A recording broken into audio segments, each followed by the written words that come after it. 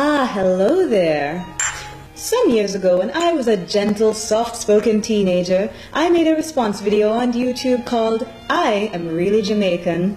Apparently, it did not have the intended effect because I still, on a regular basis, have people commenting and emailing me asking things such as, "Are you really Jamaican? Jamaicans don't normally look like you, do they? How did you learn to put on an accent so well?" So on and so forth. Now, I've grown up hearing this almost every day of my life, and you know, it is starting to get rather old. And for the record, I no longer am a gentle, soft-spoken teenager. So let me tell you something. How them blouse and skirt ever tell me who me is a lugner? Fool you? I swear, I get this all the time. Where are you from? I am from Jamaica. No, you're not. I am from Jamaica. Stop lying. I'm not stupid. Listen to me. Not let me fling you down the stairs. But you don't look Jamaican. You backside bum and look Jamaican. How the ras Jamaican supposed to look like? Jamaican can look like anybody.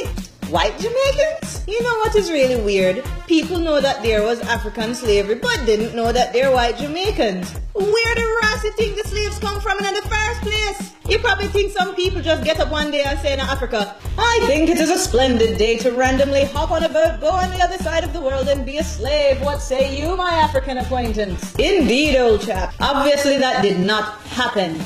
The slaves did not randomly appear there. They didn't grow to the ground like corn. They didn't go to the beach one day in Africa and then get lost and end up in the Caribbean. The Europeans brought them there. And some were actually servants too. Or maybe you think all the white people them just jump off of the island after that. You think them fly gone somewhere? There are Indian Jamaicans. There are Chinese Jamaicans. Whole heap. Why are people even surprised that there are Chinese Jamaicans and Indian Jamaicans? People of East Asian and East Indian descent, man. We're becoming like mushrooms. We just pop up everywhere. I don't mean on the rocks or trees or toenails or nothing. But you know what I'm saying. Mushrooms is a terrible analogy.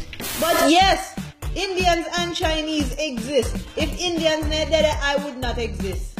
But I've never seen a Jamaican that looks like you before.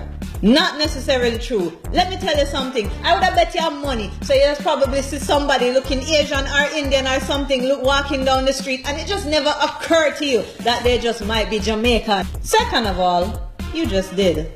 Come on, influences from these cultures are so obvious. Come on now, curry goat.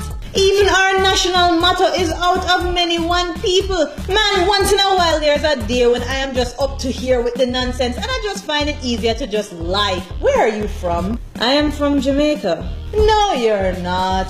Can't deal with this rat idiot today, you know. I'm just messing with you. I'm actually Egyptian. You can tell by the way Egyptian so much. Man, nowadays when I wear Jamaican flag, it's not even a pride thing anymore. It's just so that people can stop coming up to me and chat in Spanish or Arabic or some Ras other language. Come on, that's your Ras. Some of our ancestors were slaves. Some of our ancestors were indentured servants. Some of our ancestors were slave earners. Jesus. Just because somebody don't look like Bob Marley don't mean so them not Jamaican. And newsflash, Bob Marley's father was a white Jamaican.